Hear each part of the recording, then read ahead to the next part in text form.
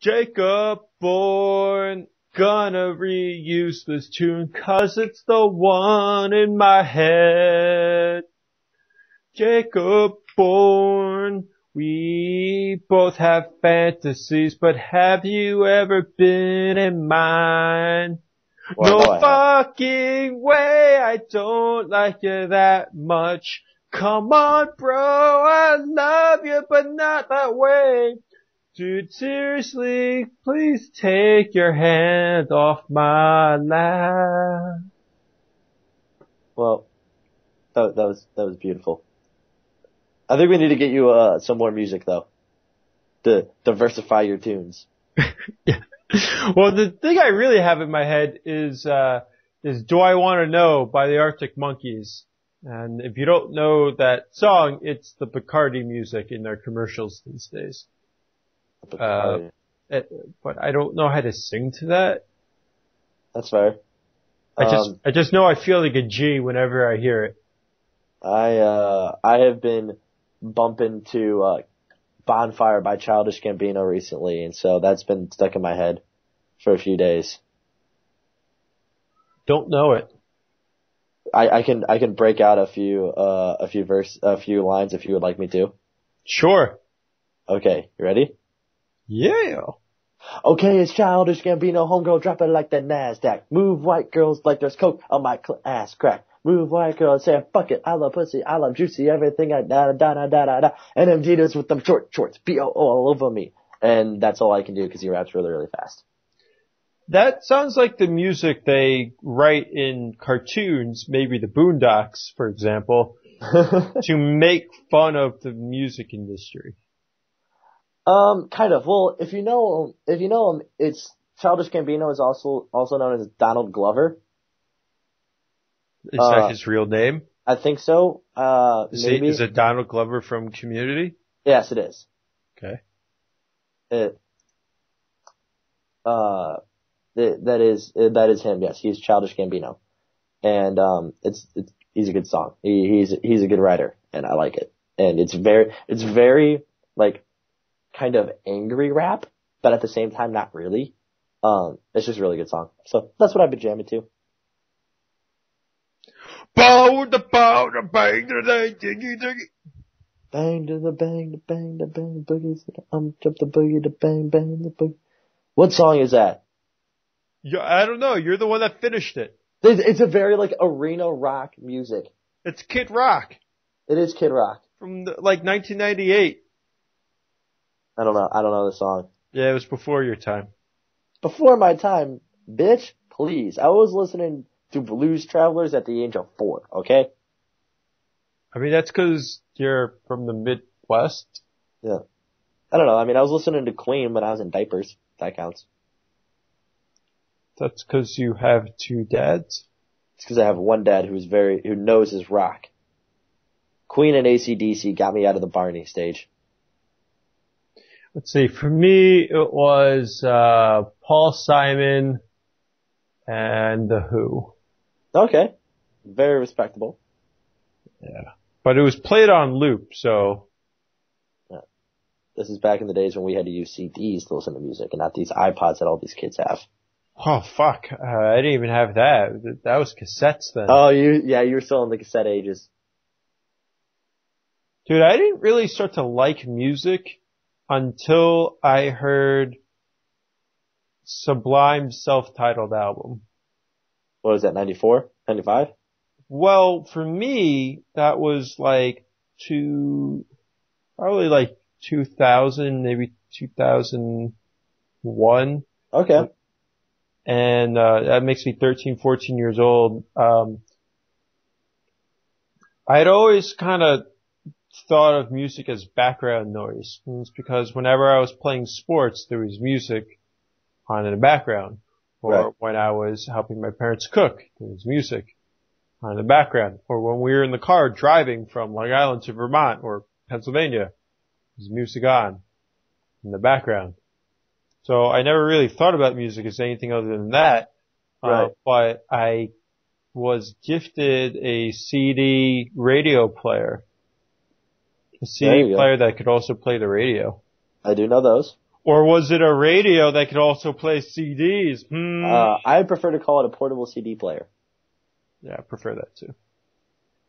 Well, I have to admit that through most of high school, I mostly listened to the radio on that device, and it was because I only had like 10 CDs. Oh yeah, that's fair. But anyway, I was rummaging through my sister's room looking for discs that would fit in my newly found device, and I found No Doubt's first album.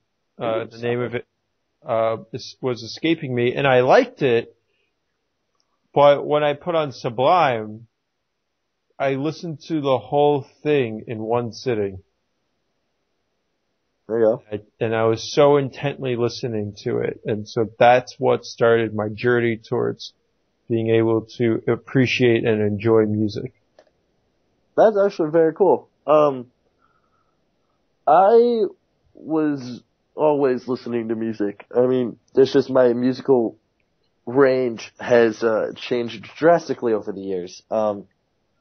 I started out with the Queen and the AC/DC, and then as I got a little bit older, that was right when I got about 6 or 7.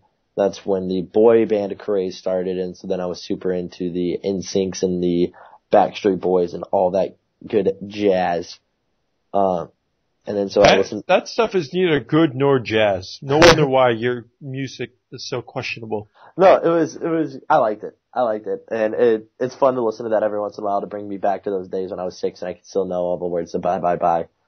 And then from there. Now you put the chorus in my head. How dare you? What is wrong with you? I thought we were friends. Yeah, I know. Why?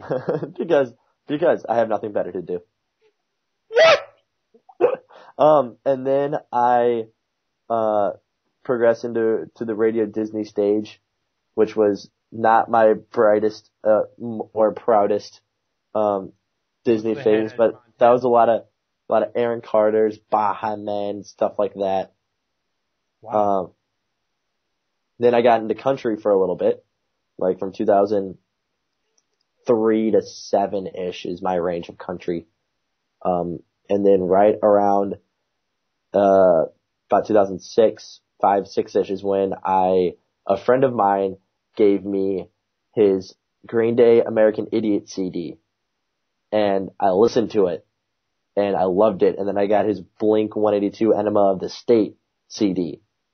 And I loved it. And then that kickstarted the whole hard rock stage that I'm currently in although it's gradually progressed from the punkish rock from Green Day and Blink 182 to a little bit harder stuff like Disturbed to even a little bit harder stuff than that, like Bullet for My Valentine. And then now I'm in the pop punk / screamo, if you will, stage of like A Day to Remember, Pierce the Veil, Falling in Reverse, Asking Alexandria, bands like that. That's an interesting progression. By the time you got into American Idiot, I had fallen in love with not Green Day. Well, Green Day too. Dookie and Warning were my two favorites. Yeah. As well as Sublime's 40 Ounces to Freedom. That was, for a very long time, my all-time favorite album. Mm-hmm. Towards the end of high school. Oh, what's that?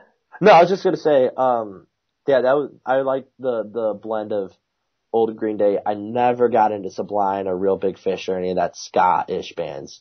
I never really got into the rest of ska either. There were a few years where I did listen to it on some sort of regular basis, but I never really loved it. That was just music that I enjoyed having on in the background, but I couldn't tell you what tracks or lyrics that I enjoyed.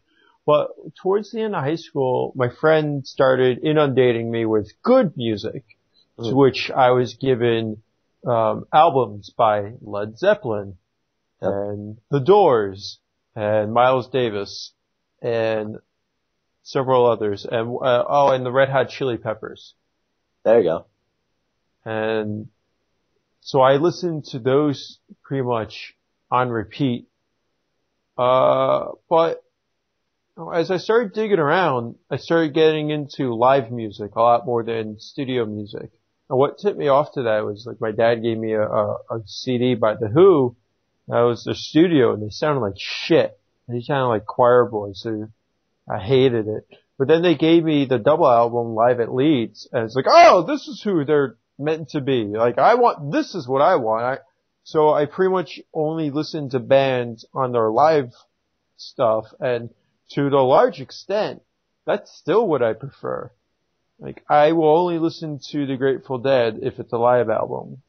But Led Zeppelin's great no matter what, so I don't really have a preference. But in college, I got into some progressive death metal, and that was thanks to my roommate, Mark Lambert, who is the guitarist and pretty much the music writer for Painted in Exile. Mm-hmm. And I like his brand of music because it's intricate. It gives me a reason to sit through all the screaming and the kind of gurgling that they do. Because, I mean, that's really all I can say about it. I know. But these days, I'll just pull up my iTunes right now. I'm into a pretty large variety of things. There's stuff like The Avalanche and Bonobo and Wax Taylor and one more they do a lot, and Rat-a-Tat that I'm really into. Then there's stuff like Them Crooked Vultures and Queens of the Stone Age, Arctic Monkeys, Arcade Fire. I like some chiptunes, Anamanaguchi, for example. And then, there's some like ambient hip hop like Deltron 3030 or some alternate rock like Dinosaur Jr. that I'm really into. So I mean, or Emancipator, Eminem, Girl Talk.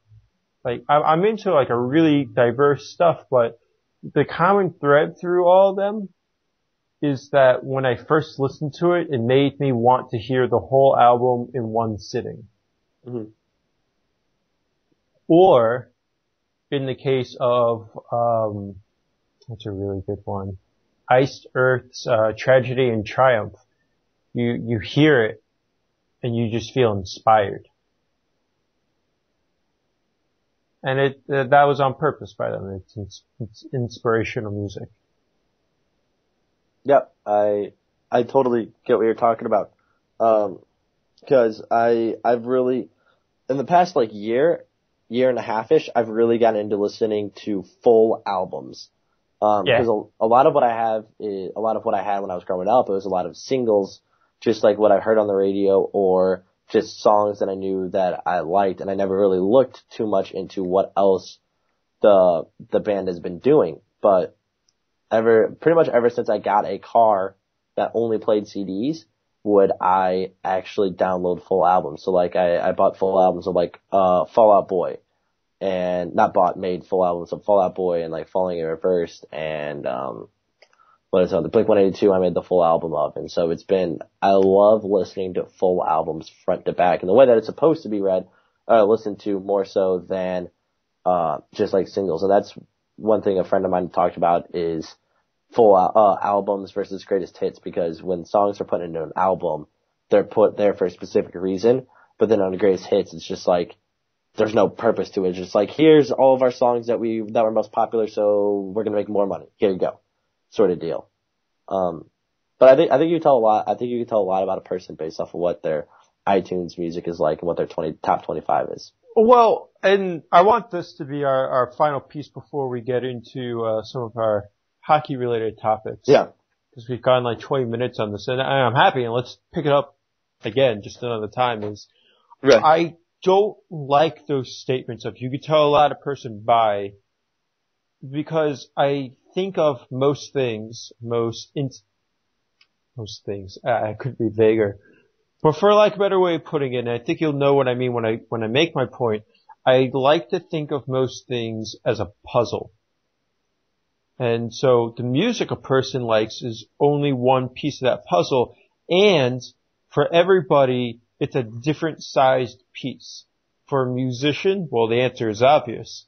for a person who only listens to it when they're studying, it's unless they're a lawyer or a med student, they're not spending their 20s with their face in the books, and so on and so forth.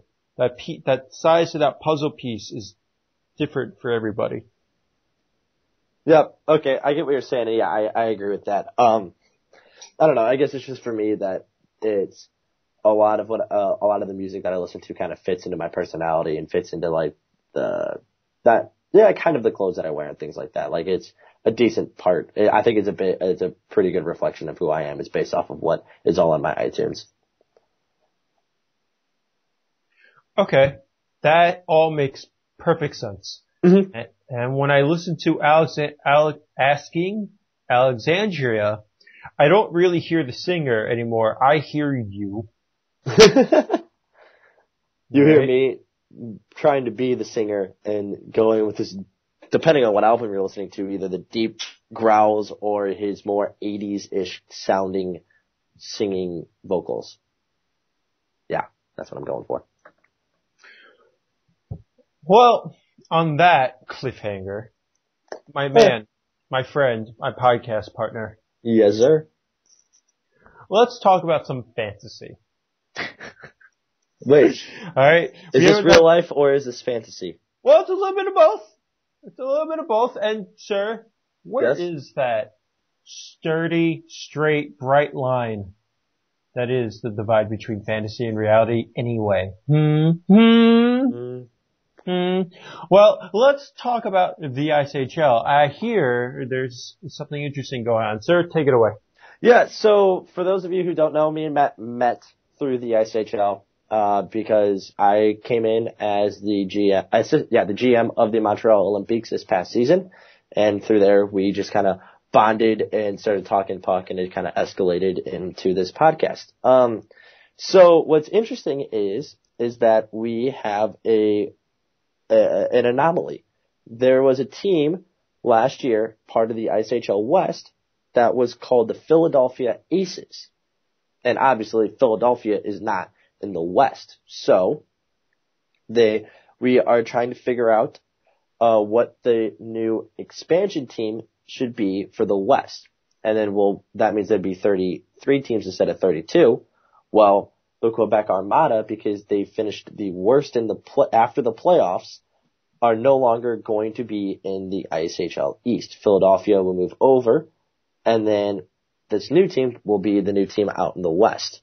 So basically, this is what the NHL did with Winnipeg when it went from the East, because obviously it's in the same time zone I'm in, right, to the West, because obviously it's in the same time zone you're in. Right.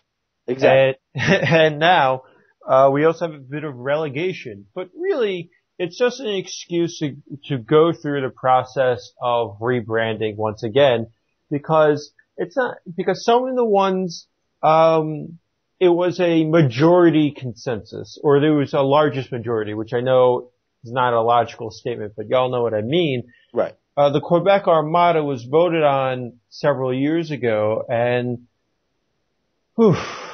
it is not a very inspiring design, not a very inspiring name, and it's an excuse to say, hey, I think we can do better.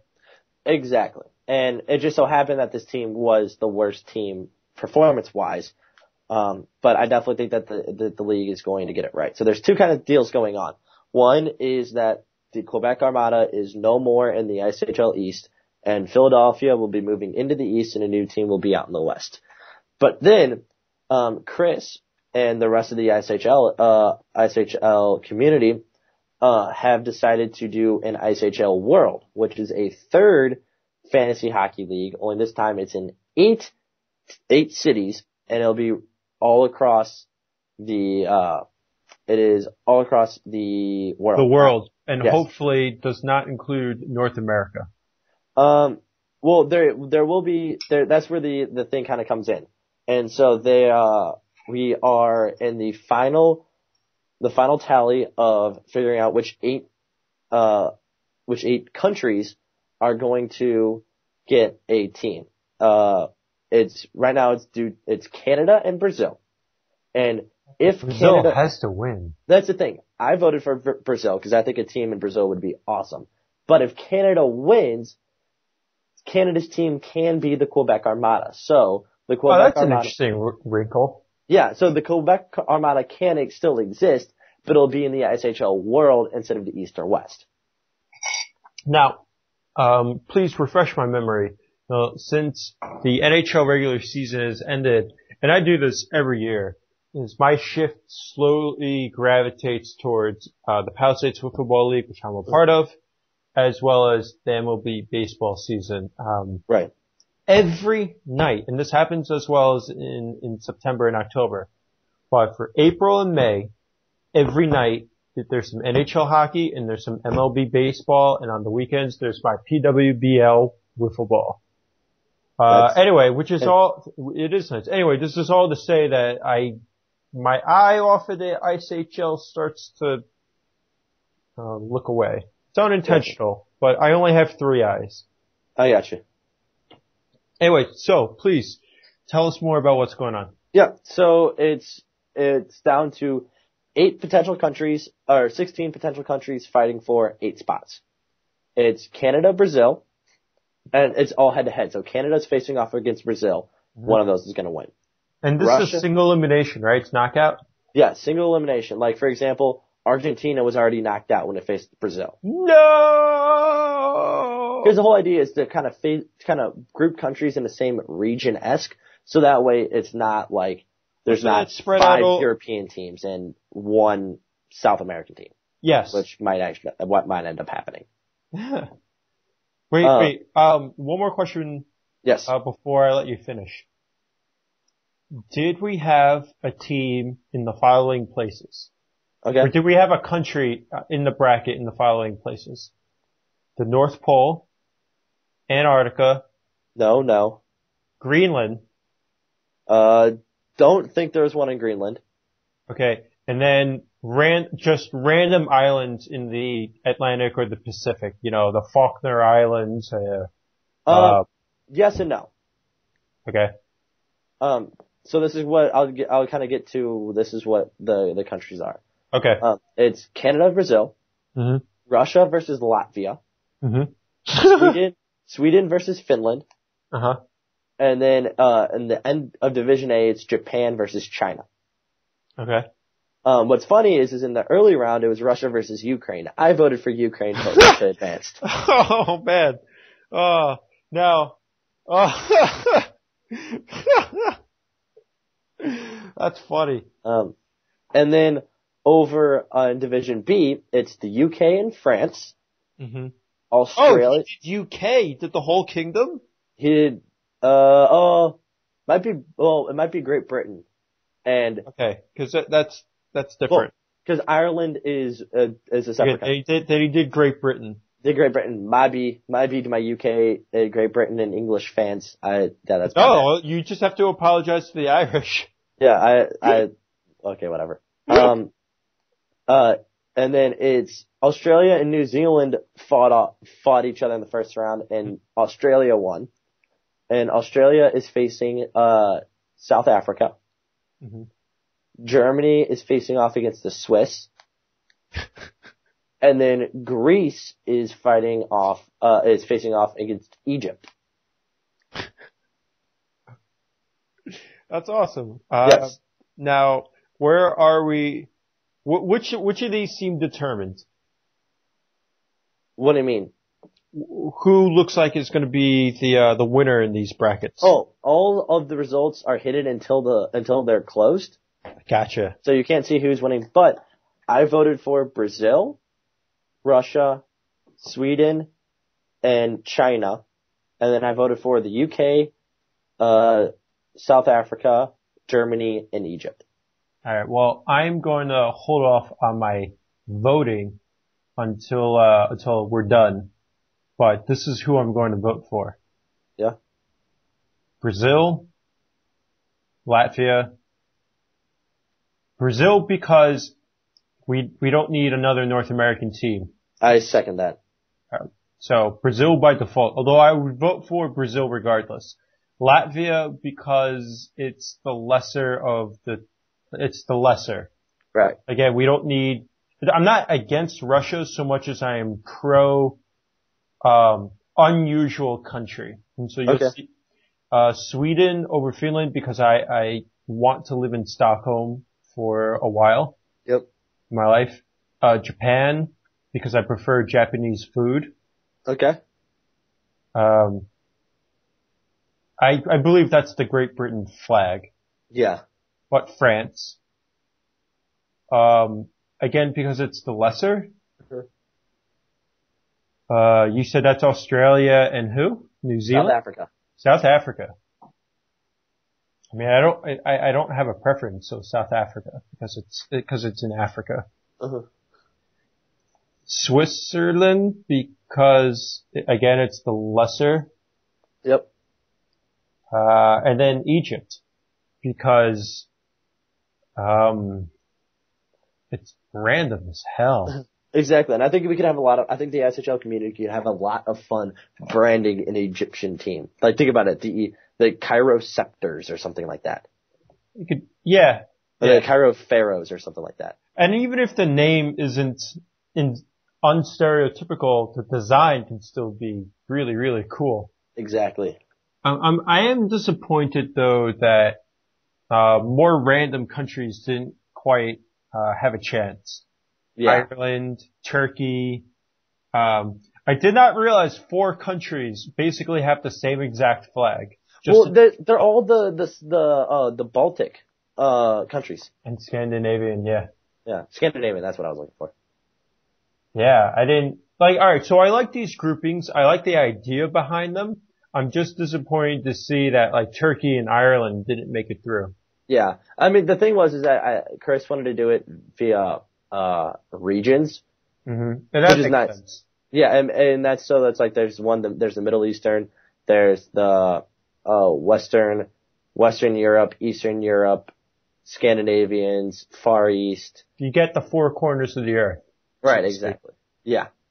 So that's what's going in, the IceHL world. And then for, honestly, we talked about that there's going to be a team in, Hawaii. That was the team that's the city that was voted by the voters. And we are down to the top 8 team names. I love that Hawaii got a name. Now, I would have preferred like Cheyenne, Wyoming, or Whitefish. What is it? Whitefish or Whitehorse, Montana? I think it was Whitehorse.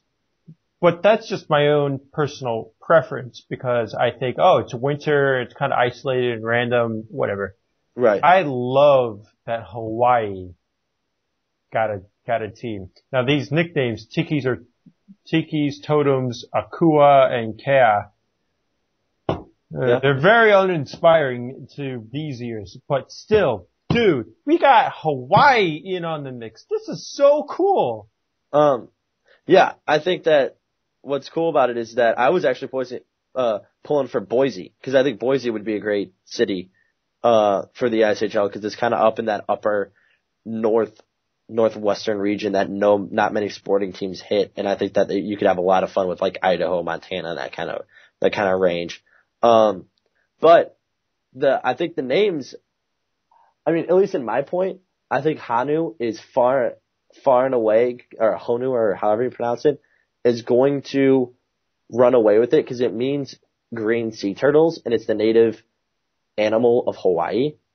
And I just think that the name Hanu, like the Honolulu Hanu or the Oahu Hanu, it just kind of has a Hawaiian ring to it that I think would be very cool. And the designs could get very euphonious. Yeah. Yeah. And the designs could get really fun. However, don't you be knocking the Akua because you don't even know what it means. Yeah. All right. So I read it before I saw the definition. So the options are Tikis versus volcanoes, destroyers versus Akua being, one second, the gods who created everything and keep everything working, according to mythhome.org and on this IceHL page. The other options are destroyers versus Akua, Hanu, versus Emeralds, and Koa Warriors versus the Eels. And now, sir, Yes. now that I've seen the Koa Warriors, is there another choice? To me, there's no other choice. It has to be the Koa Warriors. See, I think it's weird because I don't know, because at least for me, like the University of Hawaii, their name is the Warriors. So just by adding the Koa in front of it, I think it's a little bit of a cop out. Okay. Yeah. And so, but I think it is a good name. Okay. Well, fuck. I just realized part of our discussion last year when talking about who we should name the Philadelphia team. Yeah. is we were talking about the redundancy of some of the tropes in our names. But we didn't want to do another animal because we have so many animals. So I'm looking at the IceHL East. And the animals include the blue crabs, the nighthawks, the barracudas, and the steel cats. Uh-huh. That's already 4. That's 4 out of 16. And now people who fight include the Colonials, the Guardians, the Sentinels, the Mariners. Oh, we also have the Dragons. So that's five animals. Yep. So Colonials, Guardians, Sentinels, Mariners, Archers, and Armada, and Hitmen. That's 7 fighters. That's 12 out of 14. That are either an 12 out of animal or a fighter of some kind. No, we have 5 and 7. Yeah, that's 12 out of 16 teams. So you know what? Maybe it comes down to the Akua. They're the one that's not chosen. They're the unrepresented trope. Exactly. And I personally like it because I was the one that submitted the name. Oh, well, now, alright, I'm gonna vote right now. I was like, oh, I gotta get on this, and I found the Akua, and I was like, oh, just think about it. The Hawaii Akua. Or the Oahu Akua. Or even the Honolulu Akua.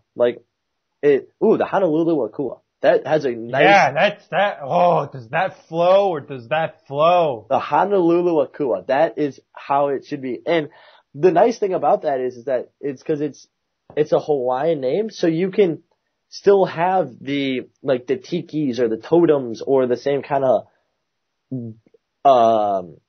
logo around it. Yeah, the logo around the name, but it gives a lot more for free design. Yeah, a lot more freedom for design. Yeah. And so I don't know, that's why I'm definitely voting the Akua through. But yeah, I think if in a perfect world, the finals is the Akua and the Hanu for the final. I just want the Akua to win. Yep, I'm an Akua, baby. There we go. An Akua. Because yeah, you could pretty much do anything. You could have a Koa warrior as an Akua and nobody would know the difference. Wow. Dude, you gotta tell the whole IceHL world about this. About the, About everything you've just said on this podcast about the Akua and how dynamic and diverse it can be. Yeah. I'll throw that, I might throw that up there on the next. Akua. Hey, how do you think the chants would sound? Akua. Akua. Akua. I thought it'd be a little longer, it'd be like, Akua! Akua! That sounds kind of dumb. I don't know. Yeah, I'm trying to think of it's 3, that's the thing, it's 3 syllables. So you can't do let's go blues or go Habs go. Akua! And you can't go let's go Akua. Well, you can do that. They do let's go Avalanche. Yeah, Let's go Avalanche. Let's go Akua. Yeah. Or what's the Hawaiian way to say let's go? I don't know. Don't they speak English? Yeah, but they also speak Hawaiian.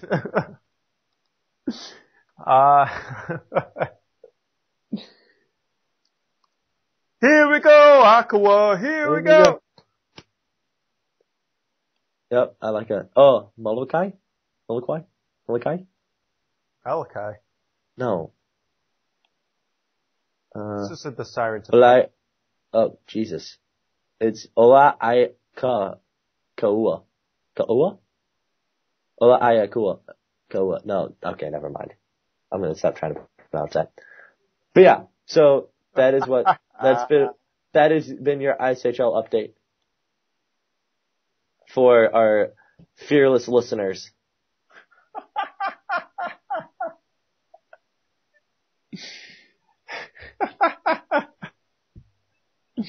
That was awesome. Thank you. All right, but what's our next topic again? Well, so I guess so. I don't know if we talked about it on the show or not, but the reason why we are recording today, Wednesday, May 7th, instead of our normal Tuesday, which happened to be May 6th, is because I just got finished with my finals week here at school, which means summer is here and it's fantastic. But one of the cool things is one of the classes I took this semester was investigative reporting. And in this reporting class, I had a major project that I had to do. Mm-hmm. And my final project was called Knocked Out.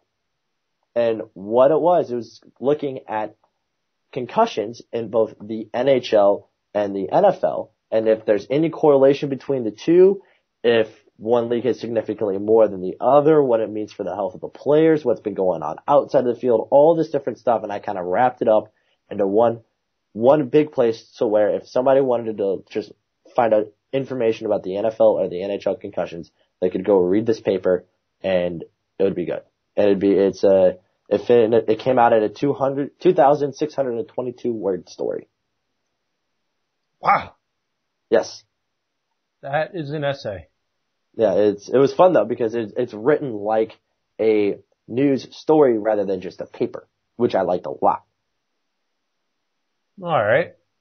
Now tell us more, please.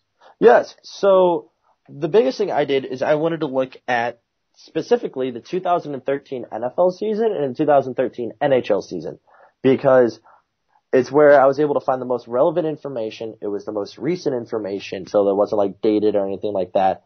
And it was something that I'd be able to actually monitor, especially in the NHL, as the season progressed.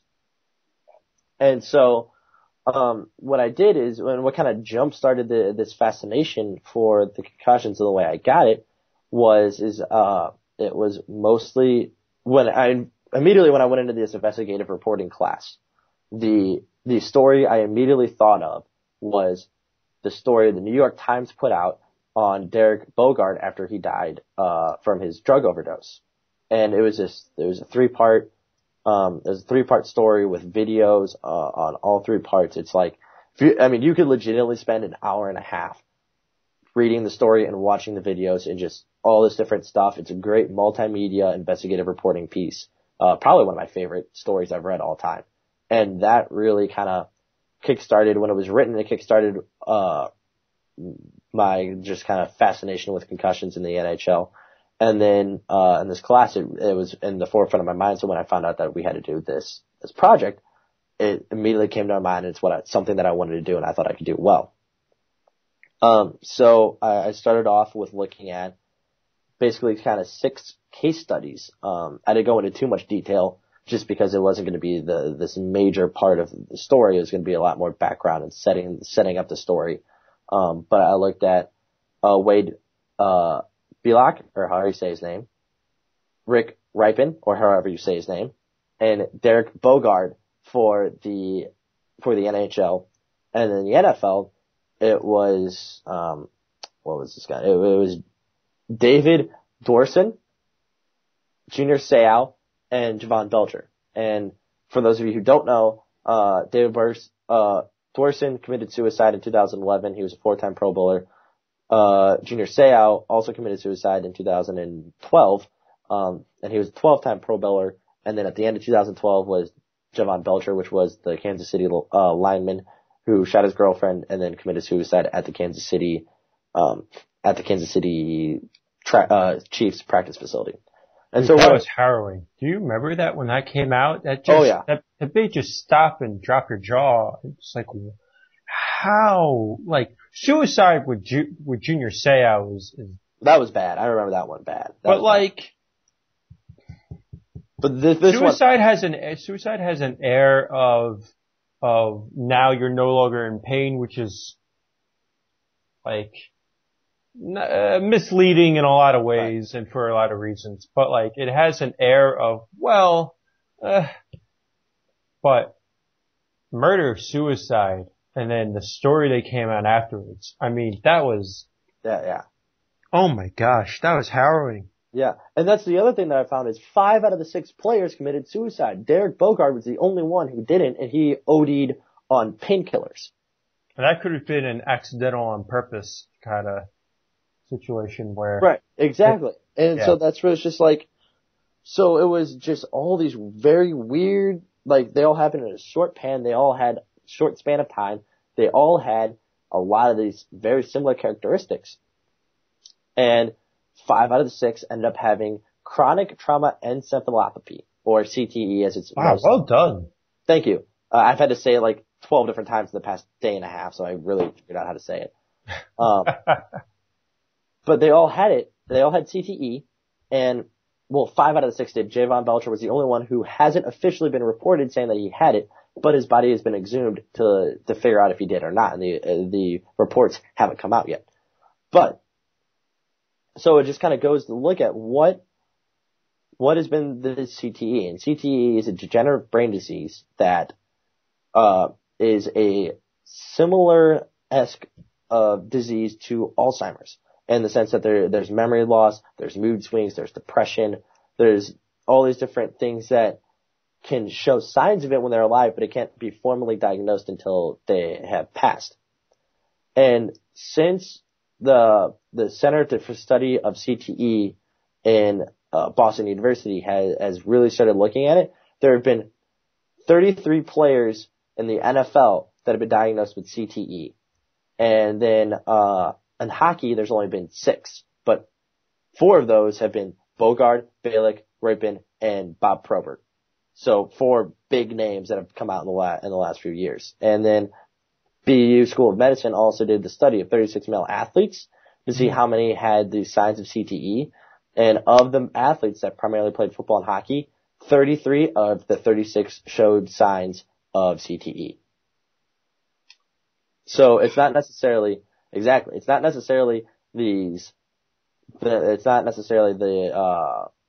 enforcers that are having it. It could be just anybody in the league could potentially be starting to see these CTE problems. All right. Were you able to get to the cause or the possible or hopefully probable causes of CTE? What causes CTE is repetitive hits to the head.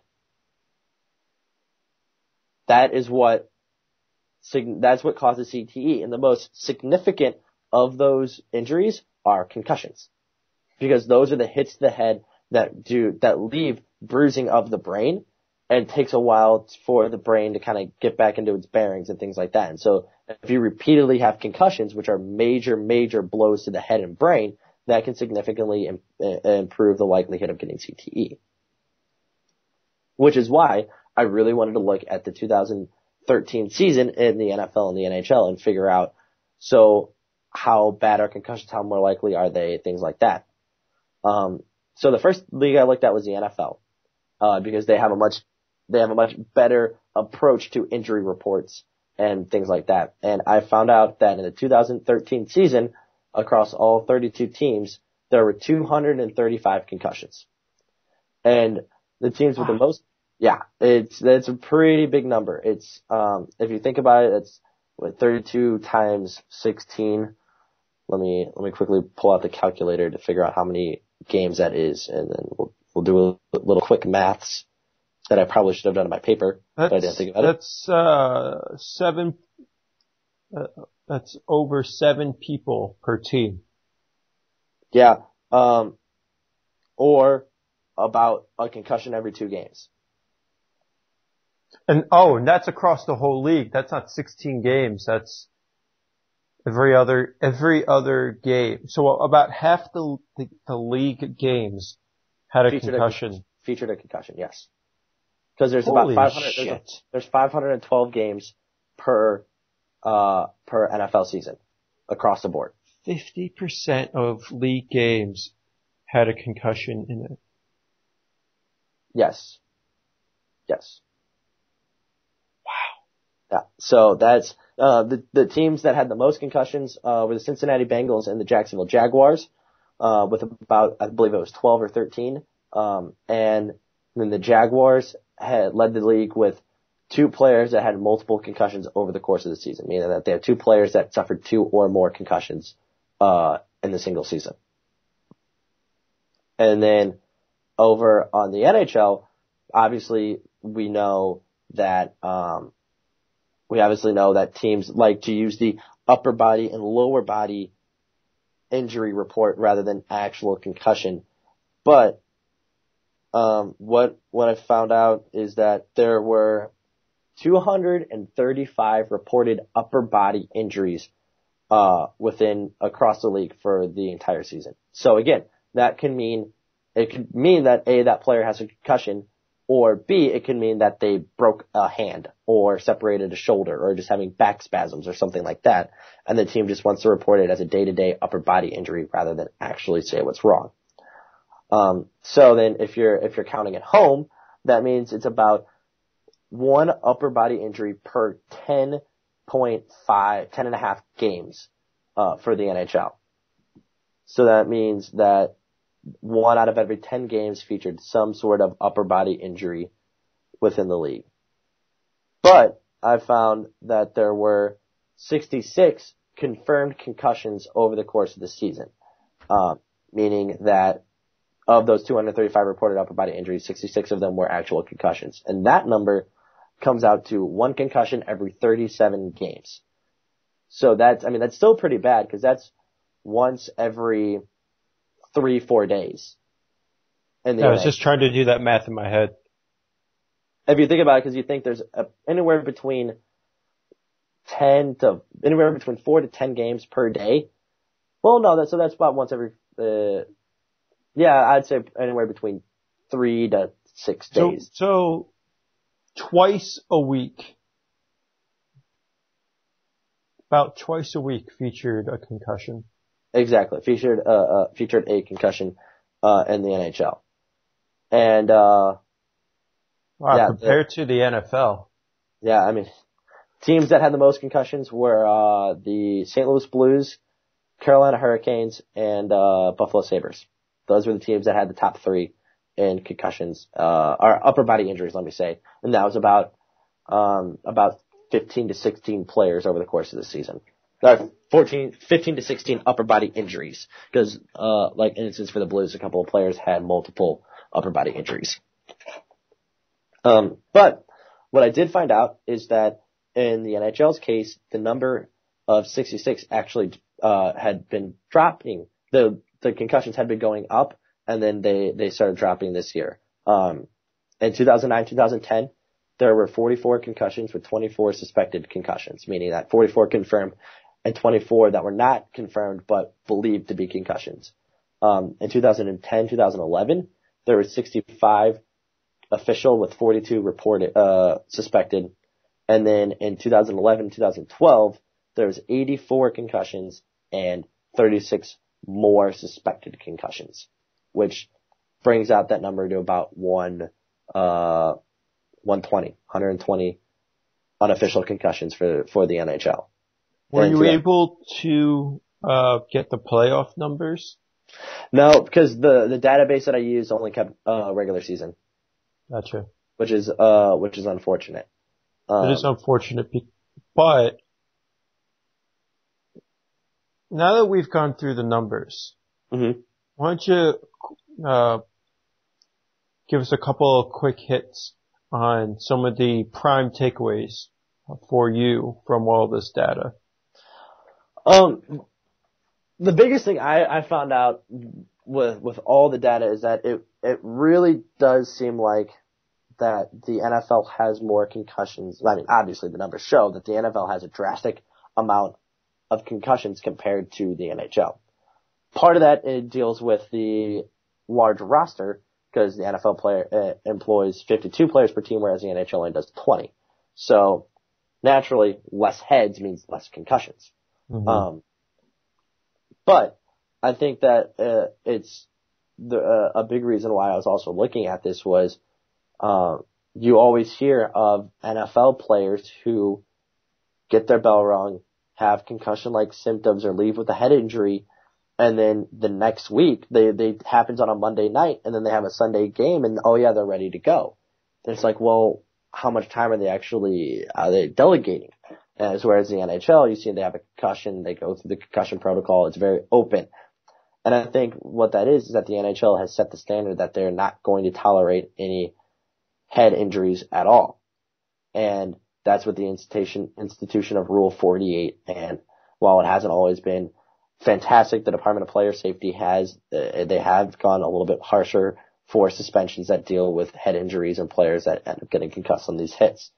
And in the NFL, you don't see that. It wasn't only until last year or even 2 years ago. Well, last year they just instituted the rule where you can't use the crown of the helmet otherwise you're going to get flagged for a 15-yard penalty. And they really started handing out fines for headshots and 1-game suspensions for unnecessary roughness where the player's head was a principal point of contact. And so I think you're really starting to see the NFL start to take seriously this problem because of the recent lawsuit that they had where they had to dish out $765 million. And the NHL was able to get ahead of it, but they're still facing their own lawsuit, and they're dealing with that right now. And so it looks like the NHL is about a year to 2 years ahead of where the NFL is, and it's starting to show that in the NHL the numbers are starting to go down, whereas in the NFL they're rising because players are trying to change their game, and the concussion protocol got a lot tougher with this new CBA, and so they're definitely seeing an increase because they're taking more precautions with it, and the numbers are going to slowly die down like you're seeing in the NHL. All right. Well, let me throw a monkey wrench into that theory. Okay. Just like boxing and fighting, yeah. Football benefits from the very, very easy to armchair diagnose a concussion. Football deals with a lot of sudden impacts and also either parallel or right angle impacts. The NFL has the benefit of clearly viewable hits from head to toe and moves slow enough, the cameras are everywhere, and there's enough space between the players and the field of view that it's not obscured by anything. And you can see it from nearly every angle. Hockey has none of that, save for a fight and an open ice hit. Whenever something happens near the wall, any of the walls, you get 1, maybe 2 angles. You're cut off from the view of the fan looking in. You will only get the view from the ice or the jumbotron looking towards the boards. The play may be obscured in some way when other players join the area. And the impacts aren't as sudden. They're predictable. And they're not as clean as in football. Football impacts need to be clean. Otherwise, the offensive player or the defensive player, if it's a fumble or an interception, is going to have free reign over the gridiron. Hockey isn't like that. Hockey isn't played like that. We can have partial impacts that have a wide-ranging effect on a play. Whereas in football, man, you gotta stop that guy. Plain and simple. Maybe you can slow him down for your teammate if you're near the line of scrimmage. But otherwise, it's a series of one-on-one battles. You either succeed or you don't. Hockey isn't like that. Hockey doesn't have that flat-out success or failure moment. Hockey is played a lot more like soccer, where you can have a lot of success leading up to your attempt a shot on goal, and then it could all go kaplooey. Mm-hmm. And then you can retrieve the puck and start all over again. What I'm curious about is how easy it is for hockey players to obscure their injury, to lie about their injury. Because I don't think football players have that ability. I don't think you can see Champ Bailey tackle a guy cleanly, shoulder through the chest, and then not see the receiver have his head hit the turf.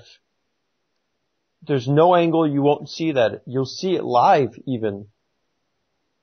In hockey, Sidney Crosby could be digging the puck out of the corner, and Derek Dorsett can line him up shoulder through the chest, and you may not see that the back of Crosby's head hits the glass.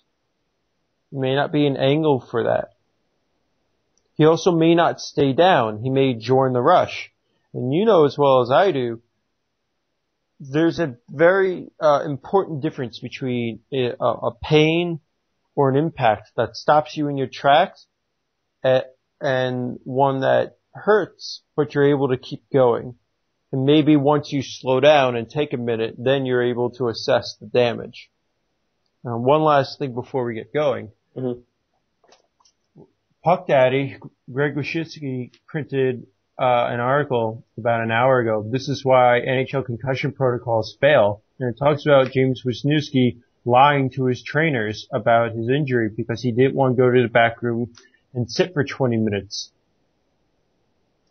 I don't know that a football player could lie and the doctors believe him. I think that the line of view and the obviousness of the impact is too great. Whereas hockey, it's much more easily obscured. I think that you brought up a very good point in how the field of vision affects not necessarily the fans, but the angles at which you can see if he actually has a concussion or not. In the NHL, I still think it's fairly not easy, but like you can tell when a player gets hit in the head. You can see like the head snap back or just the way it is. I mean, my biggest example is that when David Backes, got hit by Brent Seabrook, you could see he got hit in the head. I mean, and at first it didn't look like that he necessarily was hit in the head. But you could easily tell by when he staggered up that he was just out of it. And I think that's the biggest thing is you can tell when they're out of it.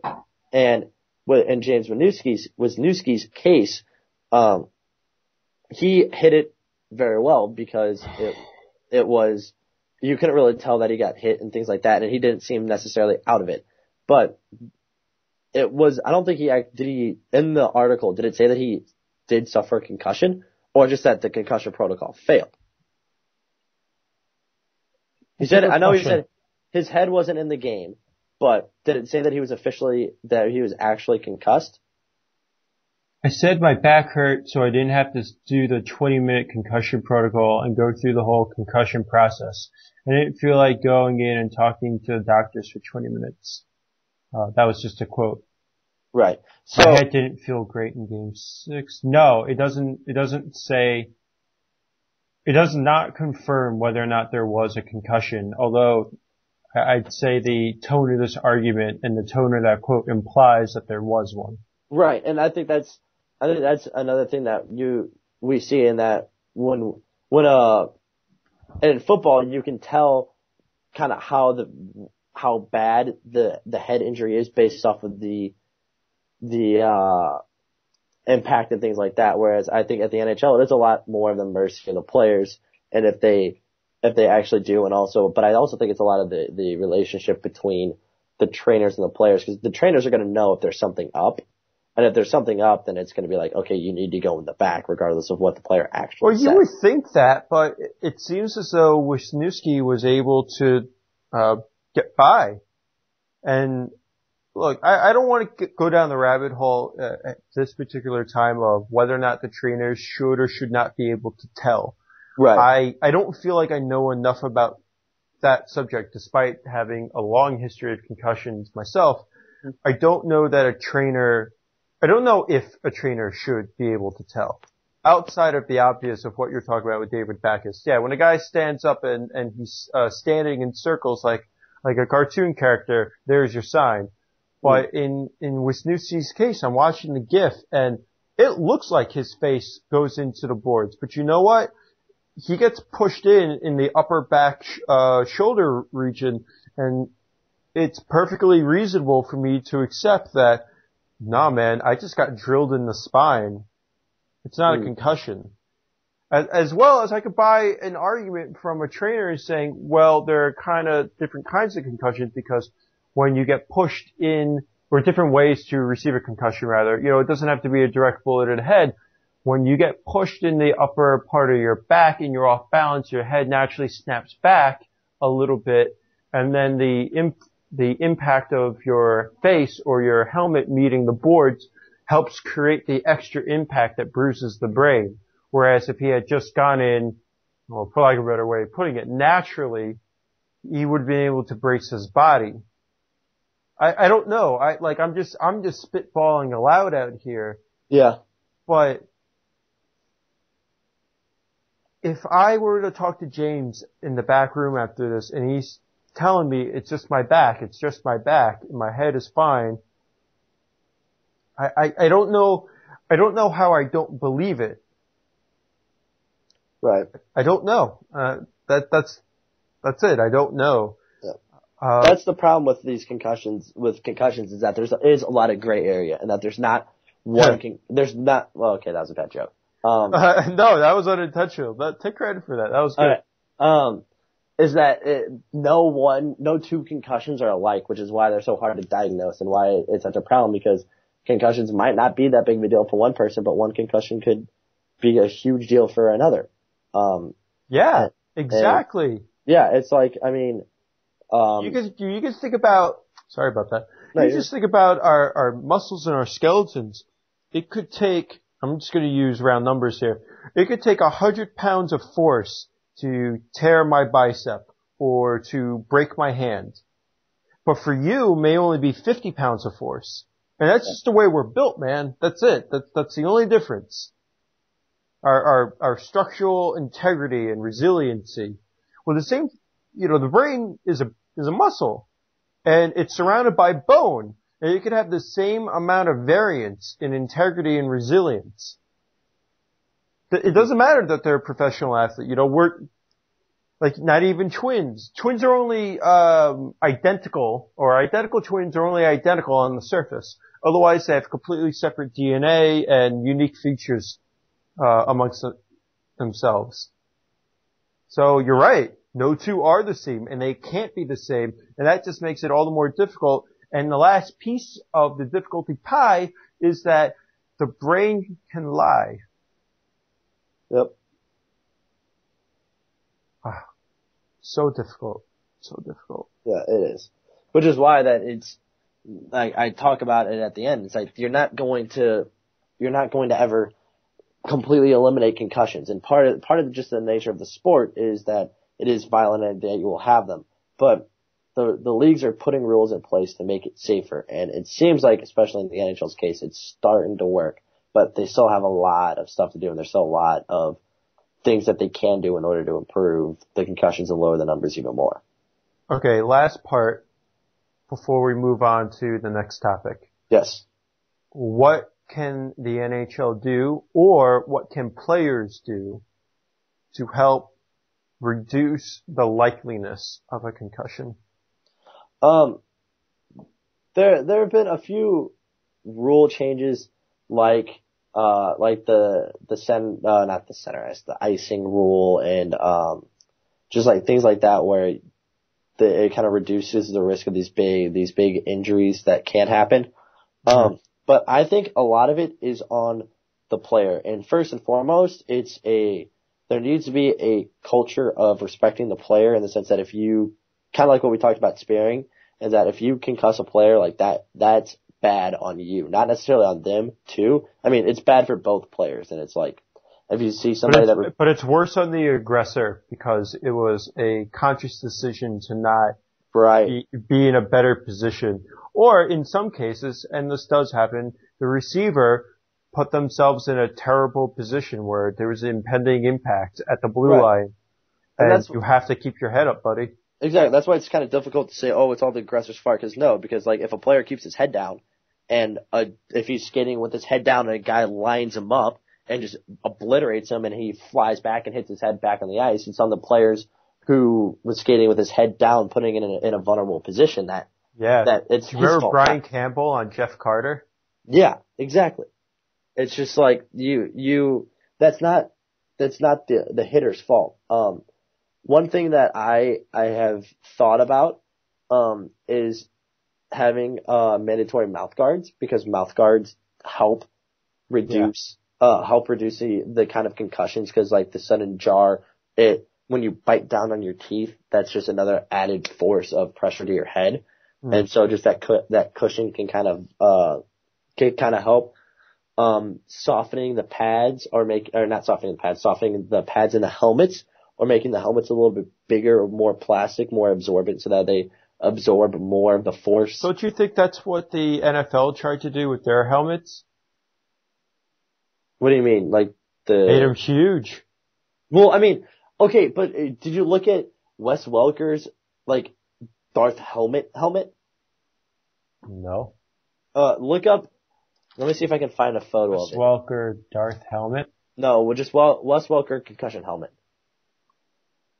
I have an amateur concussion helmet. It looks like Petr Cech of Chelsea. Looks like his helmet a little bit that I wear in rec sports. In Chelsea? What do you mean? The English Premier League club.